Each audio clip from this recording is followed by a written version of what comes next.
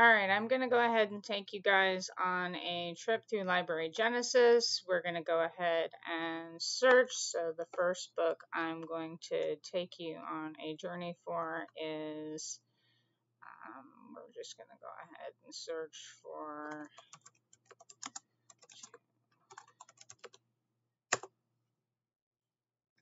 a book I've already got. As you can see, this is a book I've already got. It's called Devoted to Nature. You'll see here that the book is currently in an EPUB format. EPUB is for an iPad. A Kindle will use a Mobi format.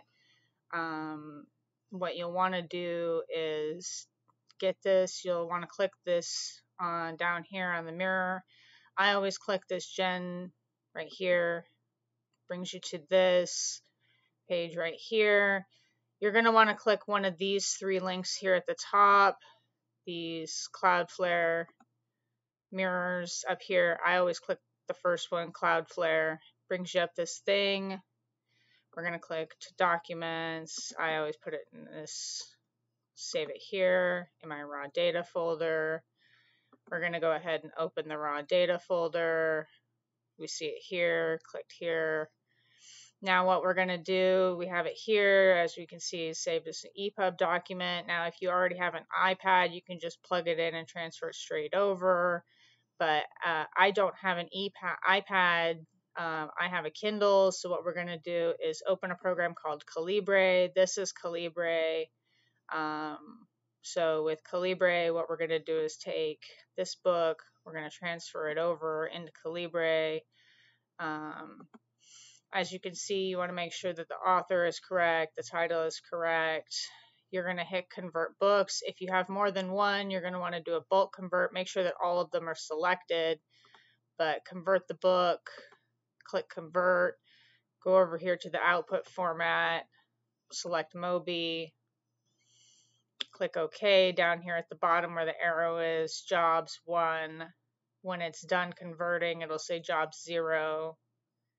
So right now it's converting.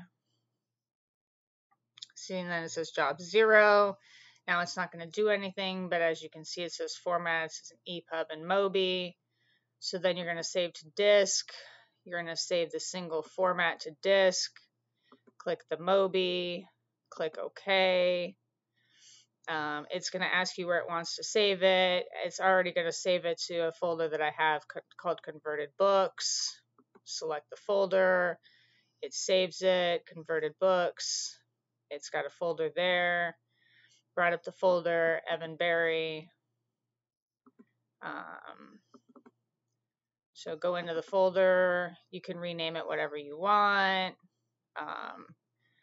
Since I already have this folder, and then if you have it, you right click it, send to Kindle, and then boom, it sends to your Kindle, and then that's it.